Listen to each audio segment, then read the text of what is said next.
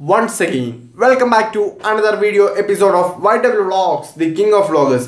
Guys, ഇന്ന് നമ്മൾ സംസാരിക്കാനായിട്ട് പോകുന്നത് വളരെ ഇൻട്രസ്റ്റിങ്ങും അതുപോലെ നമ്മുടെ ഇപ്പോഴത്തെ ഈ ഒരു സാഹചര്യത്തിൽ വളരെയധികം യൂസ്ഫുൾ ആവുന്ന കുറച്ച് ടിപ്സും കാര്യങ്ങളാണ്. അതായത് നമ്മുടെ ഇപ്പോൾ COVID-19 സെറ്റപ്പിൽ കുറച്ച് യൂസ്ഫുൾ ആവുന്ന ടിപ്സും കാര്യങ്ങളൊക്കെയാണ് ഞാൻ ഇന്നത്തെ വീഡിയോയിൽ നിങ്ങളുമായിട്ട് ഷെയർ ചെയ്യാനായിട്ട് ഉദ്ദേശിക്കുന്നത്. അതായത് നമുക്ക് നമ്മളോട് എല്ലാവരും ഗവൺമെൻറ് എല്ലാം നമ്മളോട് ലോക്ക്ഡൗണിലോ അതല്ലെങ്കിൽ ക്വാറന്റൈനിലും ഒക്കെ ഇരിക്കാനായിട്ട് പറയുന്ന ഒരു സിറ്റുവേഷനിൽ ഇപ്പം നിങ്ങൾ ചെയ്യേണ്ട കുറച്ച് കാര്യങ്ങളാണ് ഇന്നത്തെ വീഡിയോയിൽ ഞാൻ നിങ്ങളുമായിട്ട് സംസാരിക്കാൻ പോകുന്നത്. നിങ്ങളിത് മസ്റ്റായിട്ട് ചെയ്യുക ഗൈസ്. ഇല്ലെങ്കിൽ നമ്മുടെ നാടിനെ നമുക്ക് ഒരിക്കലും രക്ഷപ്പെടുത്താനായിട്ട് സാധിക്കില്ല. നമ്മുടെ നാട് ഒരു പക്ഷേ അമേരിക്ക പോലെയൊക്കെ വലിയൊരു ദുരന്തത്തിലേക്ക് എത്തിച്ചേരാനായിട്ട് ചാൻസ് ആവും. കാര്യം വെച്ചാൽ നിങ്ങൾക്കെല്ലാം അറിയാം, അവിടെ ലക്ഷക്കണക്കിന് ആൾക്കാരാണ് മരണപ്പെട്ടിരിക്കുന്നത് ഇത്രയും നാളിനോടൊക്കെ.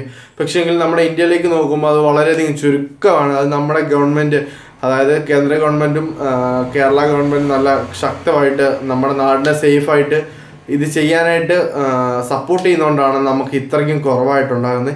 ഇപ്പം നമ്മൾ മാക്സിമം ചെയ്യേണ്ട കുറച്ച് കാര്യങ്ങളാണ് ഇന്നത്തെ വീഡിയോയിൽ ഞാൻ നിങ്ങളുമായിട്ട് ഷെയർ ചെയ്യാനായിട്ട് പോകുന്നത്. നിങ്ങൾ ഉറപ്പായിട്ട് ഇത് ചെയ്യുക. ചെയ്തില്ലെങ്കിൽ നമ്മുടെ നാട് നമുക്ക് ഒരിക്കലും രക്ഷിക്കാൻ പറ്റില്ല ഗൈസ്. അപ്പം നിങ്ങൾ ചെയ്യാനായിട്ട് ഞാൻ കുറച്ച് കാര്യങ്ങൾ ഞാൻ ഇവിടെ നോട്ട് ചെയ്തിട്ടുണ്ട്, ഞാൻ പറഞ്ഞുതരാം. അതിന് ആദ്യമായിട്ട് തന്നെ വേണം നമ്മൾ ചെയിൻ ബ്രേക്ക് ദി ചെയിൻ. നിങ്ങൾക്ക് എല്ലാവർക്കും അറിയാം, നമ്മളൊന്നുമില്ല ഹാൻഡ് സാനിറ്റൈസർ അല്ലെങ്കിൽ ഇടയ്ക്കിടയ്ക്ക് കൈ സോപ്പിട്ട് കഴുകുക, അങ്ങനെയൊക്കെ ഒത്തിരി കാര്യങ്ങൾ പറഞ്ഞിട്ടുണ്ട്. അതെല്ലാം നിങ്ങൾ മസ്റ്റായിട്ട് ചെയ്യുക ഗൈസ്.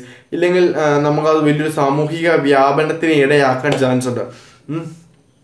അതേപോലെ തന്നെ എനിക്ക് രണ്ടാമത്തെ കാര്യം പറയാനായിട്ടുള്ളത്, നിങ്ങൾ മസ്റ്റായിട്ട് മാസ്ക് യൂസ് ചെയ്യുക പുറത്തേക്കൊക്കെ പോകുമ്പോഴത്തേന്. ഞാനെന്നൊക്കെ പറയുമ്പോൾ ആദ്യത്തെ സമയത്ത്, അതായത് ഇപ്പം കുറച്ച് ദിവസം മുമ്പ് വരെങ്കിൽ ഞാൻ വെളിയിലോട്ട് അങ്ങനെ പോകുമ്പോഴത്തേന് വലുതായിട്ടൊന്നും മാസ്ക് യൂസ് ചെയ്യാറില്ലായിരുന്നു. പോയാലും യൂസ് ചെയ്യുമെങ്കിലും അത് ലോങ് ഒക്കെ പോകുമ്പോൾ മാത്രമേ യൂസ് ചെയ്യത്തുള്ളൂ. ജസ്റ്റ് ജംഗ്ഷനിലോട്ടൊക്കെ പോകുമ്പോഴത്തേനൊന്നും മാസ്ക് ഒന്നും ഞാൻ യൂസ് ചെയ്യാറിയിരുന്നു. പക്ഷേങ്കിൽ ഇപ്പം ഞാൻ ഡെയിലി മാസ്കും കാര്യങ്ങളെല്ലാം യൂസ് ചെയ്യുന്നുണ്ട്. അതിനെന്ന് വെച്ചാൽ നമ്മുടെ നാടിനെ നമുക്ക് രക്ഷിക്കണം എന്നുള്ളൊരു തോന്നൽ വന്നതുകൊണ്ടാണ്. നമ്മുടെ നാടിനെ നമ്മളല്ലാതെ വേറെ ആരും രക്ഷിക്കാനായിട്ടില്ല. നമ്മുടെ നാടിനെ നമുക്ക് പഴയ സിറ്റുവേഷനിലേക്ക് ഇനി കൊണ്ടുവരേണ്ടതായിട്ടുള്ള ആവശ്യകത ഉള്ളതുകൊണ്ടാണ് ഞാൻ ഇപ്പം മാസ്കും കാര്യങ്ങളെല്ലാം ഉപയോഗിക്കാൻ തുടങ്ങിയത്.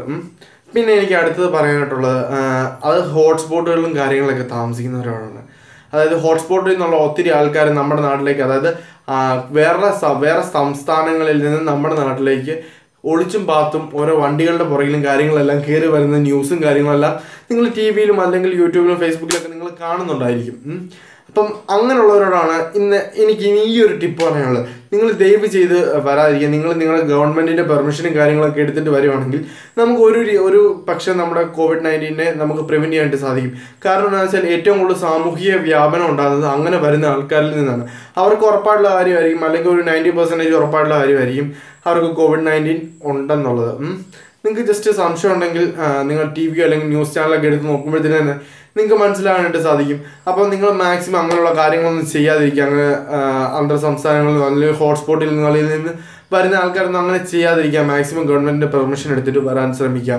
പിന്നെ ഇപ്പം നിങ്ങൾ കേട്ടാണ് നമ്മുടെ ഗവൺമെൻറ്, അതായത് ഈ പ്രവാസികൾക്ക് ക്വാറന്റൈനിൽ ഇരിക്കാനായിട്ട് ഫീ രേഖപ്പെടുത്താൻ പോകുന്നത്. നമ്മളോട് പറഞ്ഞ് 2.5 ലക്ഷം ആൾക്കാർക്ക് വേണ്ടിയിട്ടുള്ള ഫീ അവർ ഫ്രീ ആയിട്ട് സൗജന്യമായിട്ട് നൽകുമെന്ന് നമ്മുടെ ഗവൺമെൻറ് നമ്മളോട് പറഞ്ഞിരുന്നു.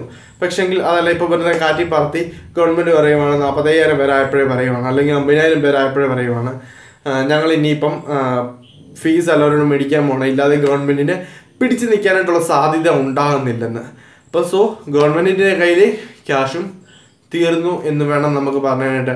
അപ്പോൾ എല്ലാവരും ശ്രദ്ധിക്കുക. നമ്മുടെ ക്വാറന്റൈനും അല്ലെങ്കിൽ നമ്മൾ ലോക്ക്ഡൗൺ ഒക്കെ പാലിച്ച് വീട്ടിൽ ഇരിക്കുക. പിന്നെ ഇപ്പം നമ്മുടെ ഗവൺമെൻറ് വളരെയധികം വെല്ലുവിളിച്ച് നമ്മുടെ SSLCയുടെയും +2ൻ്റെയും വിദ്യാർത്ഥികൾക്കെല്ലാം എക്സാമിനേഷൻ ഒത്തിരി കഷ്ടപ്പെട്ട് നടത്തുകയാണ്.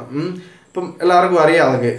കാര്യം എന്ന് വെച്ചാൽ ആ വിദ്യാർത്ഥികളുടെ ഭാവി, അല്ലെങ്കിൽ ഇപ്പോൾ ഈ ഒരു 3 മാസം അല്ലെങ്കിൽ 4 മാസത്തിനോട് ഇടയ്ക്ക് തന്നെ ആ വിദ്യാർത്ഥികൾ ഒത്തിരി കഷ്ടപ്പെടുന്നുണ്ട്. കാര്യം എന്ന് വെച്ചാൽ അവരുടെ ആ ഒരു പഠിച്ച കണ്ടന്റിനും കാര്യങ്ങളെല്ലാം അവർ വിട്ടു. അപ്പം എങ്ങളിൽ എത്രയും പെട്ടെന്ന് ഗവൺമെൻറ്റിന് മുമ്പിലുള്ള ഒരു മാർഗം എന്ന് പറയുന്നത് പരീക്ഷ നടത്തുക എന്നുള്ളതാണ്.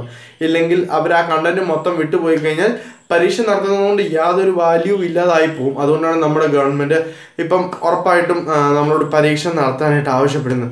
അപ്പം എല്ലാവരും ഈ ഒരു ഞാൻ പറഞ്ഞ കുറച്ച് കാര്യങ്ങളൊക്കെ ശ്രദ്ധിക്കുക.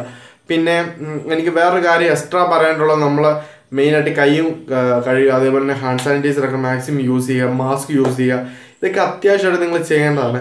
പിന്നെ ഇതുപോലുള്ള കൂടുതൽ യൂസ്ഫുൾ ആയിട്ടുള്ള ടിപ്സൊക്കെ നമ്മൾ ഇനി കൂടുതൽ വീഡിയോകളിൽ ചെയ്യുന്നതായിരിക്കും. നമ്മൾ ന്യൂസൊക്കെ കണ്ടിട്ട് നിങ്ങൾക്ക് ഉപകാരപ്രദമായി എന്ന് തോന്നുന്ന കാര്യങ്ങളൊക്കെ നിങ്ങളോട് ഞാൻ ഷെയർ ചെയ്യാൻ ശ്രമിക്കും.